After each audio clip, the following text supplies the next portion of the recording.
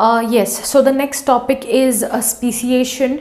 Now it is a very short topic in your textbook, and it is very simple also. Speciation is nothing but it is the process in which the organisms evolve and form a particular species. Correct है. Species सब plants and animals के सब अलग अलग species होते हैं. ये species है ना, अलग अलग स्पीशीज, ये सब आपने पहले भी पढ़ा होगा. तो speciation is nothing but it is the process in which the organisms evolve and then they form a particular species. कि हाँ ठीक है, अभी फिश का सपोज हमने लिया, स्पीशीज ले लिया, तो फिश वगैरह सब वो अलग स्पीशीज के हैं, ह्यूमन बींग्स अलग, बर्ड्स अलग, है ना. तो वैसे डिफरेंट स्पीशीज. तो यहाँ पे सिर्फ आप जैसे आपके टेक्स्ट बुक में दिया गया है, स्पीशीज का डेफिनेशन है, it is a group of organisms that can produce fertile individuals through natural reproduction. अब हम लोग किसी को भी स्पीशीज नहीं बोलेंगे, जो भी स्पीशीज एक ग्रुप ऑफ ऑर्गेनिज्म है जो इंडिविजुअल्स बना सकते हैं फर्टाइल थ्रू नेचुरल रिप्रोडक्शन. ठीक है. नाउ ईच स्पीशीज, हर एक स्पीशीज का फूड, रहने का तरीका, जियोग्राफिकल कंडीशन जहाँ पे वो लोग रहते हैं, everything is different. Genetic variation, geographical और reproductive changes are responsible for speciation. अब ये प्रोसेस जो स्पीशिएशन होता है, मतलब एक डिफरेंट स्पीशीज बनते हैं, उनका रीजन क्या है? First of all the geographical changes. अलग अलग जियोग्राफिकल चेंजेस होते हैं ना, कोई किधर रहता है, कोई किधर रहता है. तो अब ये स्पीशीज सिर्फ ठंडी वाले जगह पे रहने के लायक है, ये वाला स्पीशीज जो है सिर्फ गर्मी के जगह पे, ये स्पीशीज मीडियम वेदर. तो सबका अलग अलग होता है. करेक्ट. तो जो अलग अलग ज्योग्राफिकल कंडीशंस पे भी डिपेंड करते हैं, प्लस जेनेटिक वेरिएशन भी होता है, सिमिलर ग्रुप बनेगा, प्लस रिप्रोडक्टिव चेंजेस अलग अलग. कोई एक स्पीशीज एग ले करेगा, कोई रिप्रोड्यूस करेगा, तो डिफरेंट. तो इतना सब जान लो कि speciation is nothing but is a process of organisms in which the organisms evolve and form a particular group और स्पीशीज. एंड स्पीशीज का डेफिनेशन यहाँ पे दिया है. Now here the last part is important, human evolution. C as per I can't say exam point of view, but from your understanding point of view it is important, because कहीं अगर कहीं कुछ भी fill in the blanks या MCQ या कहीं पे भी आ गया, तो फिर you should be ready with your answers. Okay, कुछ तो रीज़न होगा कि वो लोग ने टेक्स्ट बुक में डाला है ये topic. So I have tried my best to simplify the things. I have made like a tabular form. मुझे वो फोटो देख के, फोटो याद रख के कुछ मतलब नहीं. अभी उसमें फोटो दिया हुआ है आपका, है ना, from start to the and till human being, man जैसे इवॉल्व हुआ. हिस्ट्री में भी हमने पढ़ा हुआ है बचपन में, stone age man, Homo sapiens and all. ठीक है. तो अब यहाँ पे जितना डिटेल्स दिया गया है आपके टेक्स्ट बुक में, I have tried to simplify it so that आप लोगों को ना सिर्फ पॉइंट्स याद रहे कि इतने साल पहले क्या हुआ था और उन ऑर्गेनिजम्स का नाम क्या था, उसे क्या बोलते हैं. तो अगर इनकेस कहीं आ गया कि डैश इज द ऑर्गेनिज्म और ape like animals or monkey like animals evolved in the year this, so what is the name, तो आप लिख सकते हो. तो इसीलिए मैंने थोड़ा सा उसको जॉट डाउन किया हुआ है, थोड़ा सिंप्लीफाई किया है. तो let's start. You need to right it down if you want, but first listen what I am saying, because some point, सारा पॉइंट यहाँ पे कवर नहीं हो सकता है, तो कुछ पॉइंट्स मैं आपको बता भी दूंगी. तो सुन के दोनों मर्ज करके आप अच्छे से अपने बुक में एक टेबल बना सकते हो. तो कैसा है, आपको बार बार वो ह्यूमन इवोल्यूशन का पूरा टॉपिक पढ़ने का ज़रूरत नहीं है, सिर्फ ईयर्स एंड उसका क्या क्या हुआ था वो याद रखना है. ठीक है. तो अभी सुनो. सबसे पहला, 7 करोड़ ईयर्स अगो, सबसे पहली बात, डायनासोर्स डिसअपियर हो गए थे 7 करोड़ ईयर्स अगो तक. ठीक है. From the present time 7 crore years ago तक डायनासोर्स थे, वो वहाँ पे खत्म. Last dinosaur disappeared bye 7 crore years ago. And then what happened, then monkey like animals starts evolving. monkey like animals evolve होना स्टार्ट हो गया, and they are called as लेमूर्स. they are not called as lemurs but they are similar. आप Google में search कर सकते हो लेमूर्स, तो you can say they are like monkey like animals. ठीक है, तो 7 करोड़ ईयर्स अगो जब डायनासोर्स डिसअपियर हो गए, then the monkey like animals evolved which are similar to the modern लेमूर्स, and उनका नाम क्या है? Ancient animals like लेमूर्स. Okay fine. Next is 4 crore years ago क्या हुआ? अब ये जो लेमूर्स थे ना, इनका जो आप फोटो देखोगे ना, उनका टेल था 7 करोड़ ईयर्स अगो, तो तब उनका टेल था, बट वो टेल डिसअपियर हुआ बाय 4 करोड़ ईयर्स अगो. मतलब 3 करोड़ के डिफरेंस में सोचो एक ऑर्गन को डिसअपियर होने के लिए कितने साल लगते हैं, एंड इट इज अच्छा खासा टेल.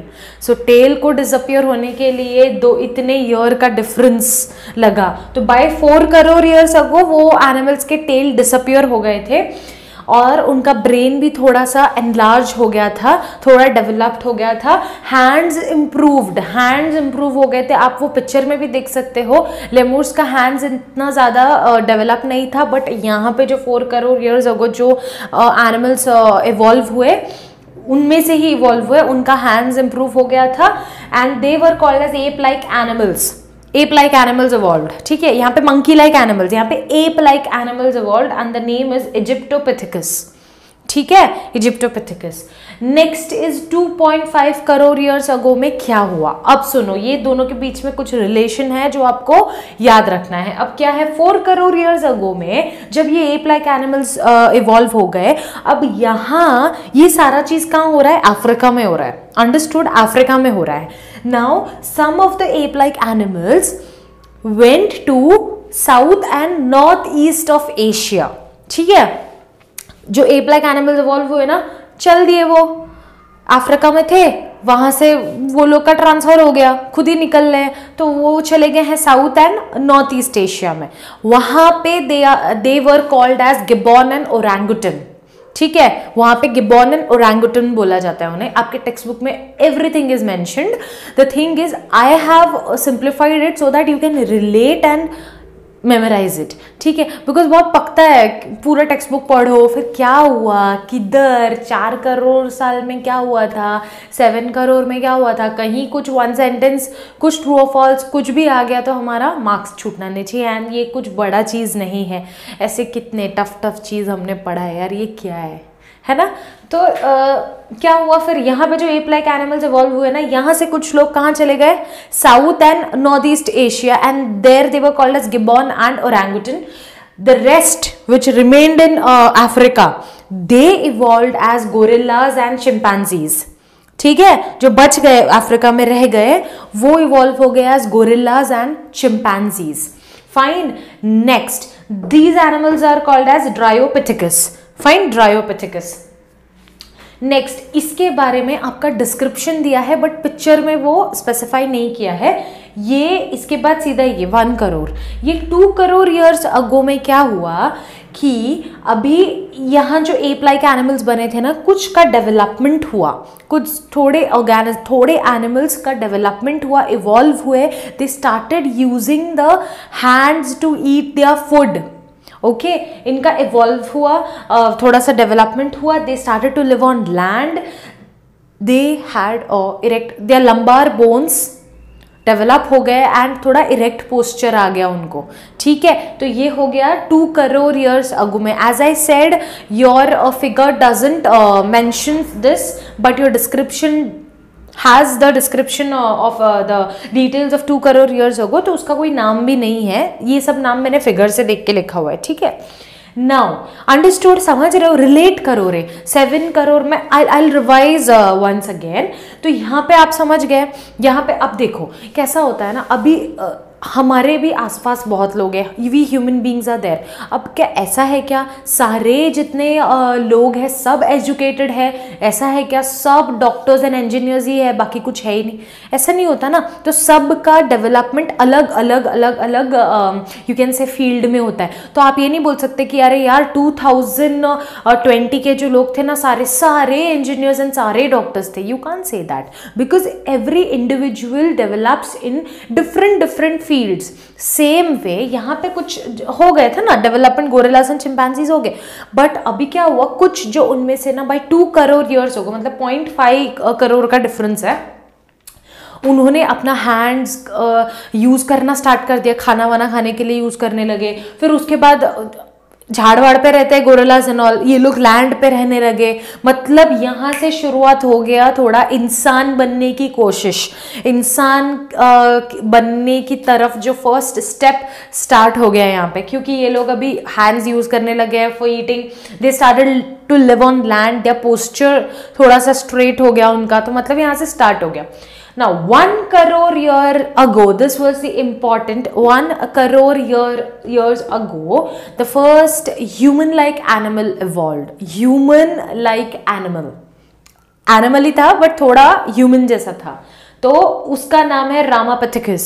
दैट जो वो टाइम पे जो हुआ था उनका नाम हमने रखा है Ramapithecus. The first human-like animal कहाँ से, अफ्रीका में ही सब चल रहा है, बट ये कहाँ से, स्पेसिफिकली फ्रॉम ईस्ट अफ्रीका।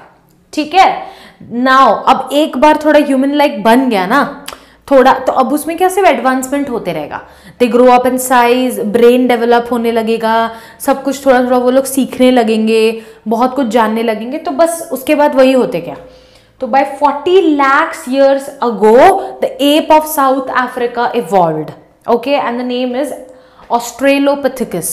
ठीक है, समझ में आई बात। उसके आगे का मैं बताऊंगी, यहाँ जगह नहीं था तो अब ये रब करके मैं कंटिन्यू करती हूँ।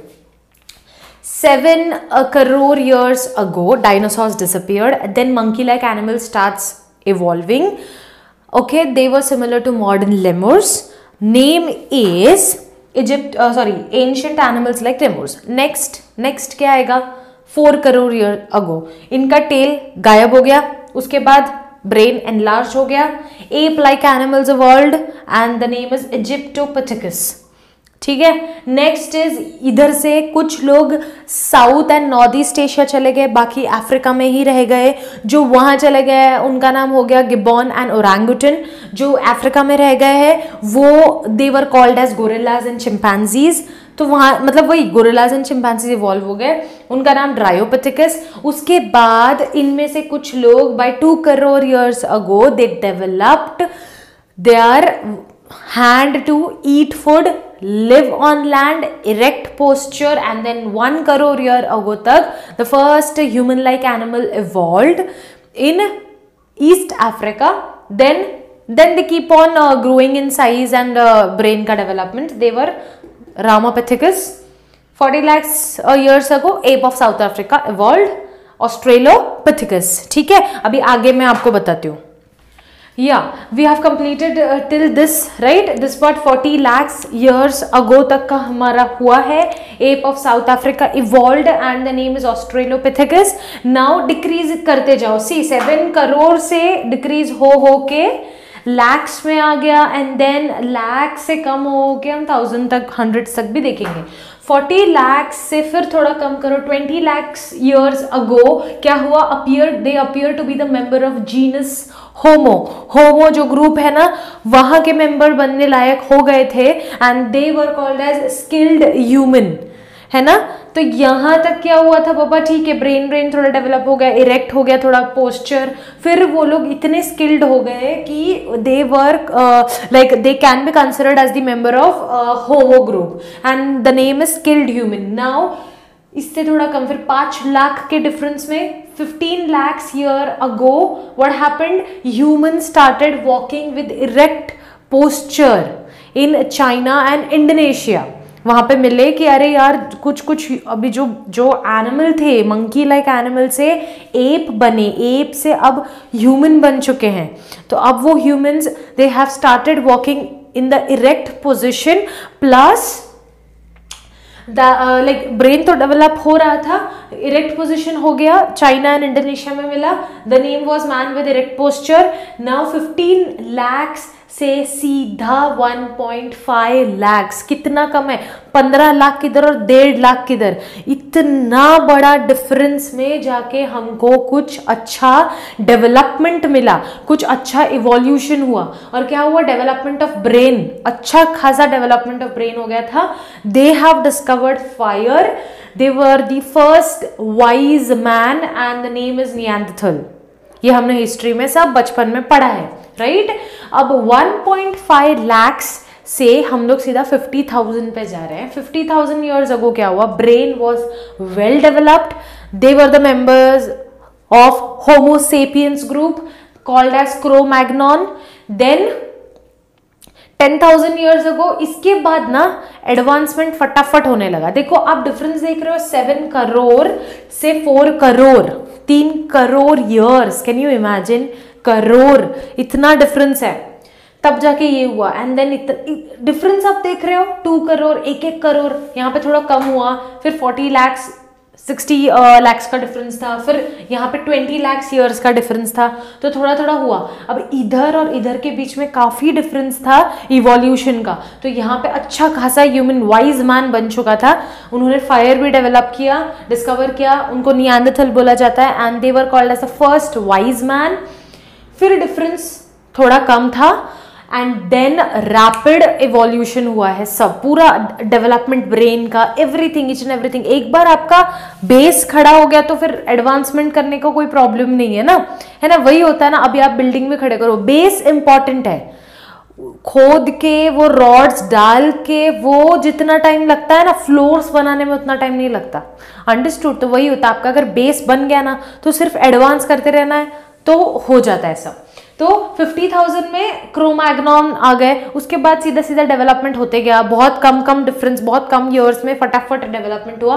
10,000 years ago में they have started agriculture. Just imagine कितने का डिफरेंस है, 40,000 years का डिफरेंस है। कहाँ करोड़ में डिफरेंस आ रहा था, कहाँ 40,000 years का difference. They started agriculture. 5,000 years ago, मैंने शॉर्ट में लिखा क्योंकि जगह नहीं था, 5,000 years ago they have started writing. 400 years ago, यहाँ से 400 years ago में मॉडर्न साइंस आ गया था। ओके, 200 years ago में they have started building a society, industrial society. Understood? So this is all about human evolution, कैसे कैसे evolve हुए from the starting उन्होंने बताया। Still research is going on, और थोड़ा ह्यूमन एंसेस्ट्री जानने की कोशिश चालू है कि कैसे और क्या क्या हुआ था बीच बीच में। जितना रिसर्च किया गया है इतना डेटा है, and I have tried my best so that आपका शॉर्ट पॉइंट्स में आ जाए एंड आपको पूरा ईयर वाइज याद रहे। इसको थोड़ा मेमोराइज तो करना ही पड़ता है। हिस्ट्री हम लोग क्या करते हैं, हिस्ट्री तो पढ़ते ही है ना। 1942 में क्या हुआ, 1842 में क्या हुआ, we need to remember. So these things at least paragraph में या फिर तो अगर मिक्स रहेगा तो समझ में नहीं आता। तो आई ट्राइड कि चलो कुछ ऐसा करते हैं कि आप लोगों को यूज़ हो जाए। So students, it takes time, ऐसा नहीं है कि झट से हो जाता है, या बोलते हैं ना कि बहुत ज़्यादा डिफरेंस है मैं अभी जो हूँ और जो मैंने ये सब पढ़ा था जब, ठीक है ना। तो हमको भी थोड़ा रिसर्च करना पड़ता है आप लोगों के सामने लेक्चर्स प्रिपेयर करने के लिए। तो at least if you people will support ना, तो थोड़ा सा एक मोटिवेशन भी बढ़ता है, प्लस अच्छा भी लगेगा कि यार ठीक है बच्चे लोग समझ रहे हैं, पढ़ रहे हैं, मेहनत का फल, मेहनत का फल मिलता है कि अगर जो ऑडियंस रहती है ना अच्छा रिस्पॉन्स दे तो। और अगर रिस्पॉन्स, जैसे कि मैंने आपको पहले भी बताया है, I have got a lot of response from you people. I am very happy कि you people are sharing with others and लोगों तक पहुंच रहा है। Now our channel has reached 89 subscribers which is very less, I know, but मेरे लिए बहुत ज़्यादा है, बिकॉज मुझे ऐसे पॉजिटिव फीडबैक आ रहा है, प्लस कमेंट्स भी। अभी मैं नेक्स्ट टाइम फॉर श्योर जो लोग कमेंट करते हैं I'll definitely take their name and will thanks them. Thank you for appreciating my teaching. बहुत लोगों ने बोला है nice ma'am, very nice explanation, I've understood all. And regarding the WhatsApp group also, students, I need some count. और जब तक आप बोलते हैं ना कि हमें एक काउंट, एक प्रॉपर काउंट नहीं मिलता है ना, तो वी कांट स्टार्ट। अंडरस्टूड? 1-2 बच्चे, 10 बच्चे, कुछ नहीं होगा। तो आप अपने फ्रेंड्स तक पहुंचाओ, ग्रुप बनाओ, और फिर मुझे कम्युनिकेट करो कि ma'am we have this much of people we are and we will create. तो विल डेफिनेटली क्रिएट इट। और सब्सक्राइब कीजिए स्टूडेंट, सब्सक्राइब कीजिए एंड ज़्यादा से ज़्यादा लाइक करो। लाइक आप लोग नहीं करते हो, मैंने देखा है। कमेंट्स आते हैं कुछ कुछ लोगों के, एक दो तो कंसिस्टेंट स्टूडेंट्स हैं मेरे, हर एक वीडियो में उनका कमेंट रहता ही है। And I understand and I wait कि अरे यार इसने अभी तक क्यों नहीं कमेंट किया है, पढ़ा है नहीं पढ़ा है, ऐसे हो जाता है। तो thank you so much for to all the students who are watching my videos. Also not only students, even teachers do watch. So whoever the audience is, thank you so much for watching my video, and if you like, please do share and subscribe my channel, and plus ये वाला button, Thums up वाला button दबाइए तो मुझे समझेगा कि how many of you have liked. So this completes the chapter heredity and evolution of science 2। Now we will proceed to another chapter. It depends कि science 1 लेना है साइंस 2 लेना है। I definitely start with the new chapter now, and notification का bell दबा के all click करके रखना, बिकॉज नहीं आता है नोटिफिकेशन, तो नोटिफिकेशन आपको आ जाएगा जब भी मेरा वीडियो अपलोड हो जाएगा। Thank you so much, thank you for watching my videos.